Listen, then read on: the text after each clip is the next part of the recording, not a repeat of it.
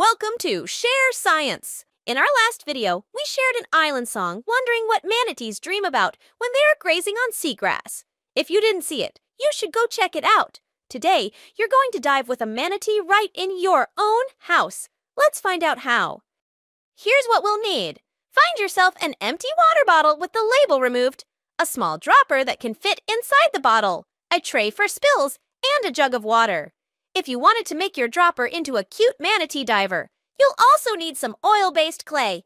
You have to make sure it's not water-based clay, since that would end up dissolving in your wader and making a murky mess.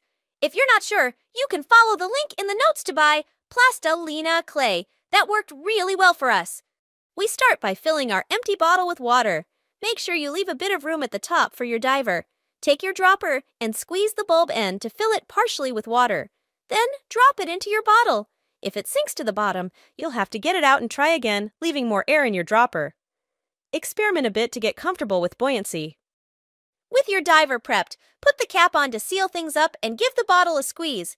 You should see your diver float toward the bottom of the bottle, like magic. Release the pressure, and the diver should float back to the top. If your diver isn't moving up and down like you expect, this is where you may need to experiment a bit more to get the amount of air in the diver just right. Now that we have the mechanics of our diver figured out, we can have some fun and make your diver into a manatee. Take the dropper out of your bottle and mold your plastilina clay around it until you've got your very own diving manatee. Remember that, because we're adding more weight to the dropper, with clay on the outside, you'll probably need more air inside to keep your diver buoyant. Try it out and have fun with it.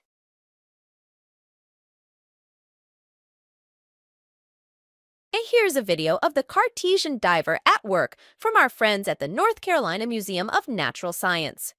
As he squeezes the bottle, the pressure squeezes the air trapped in the dropper, and our diver sinks. When the pressure is released, the air expands, and our diver floats.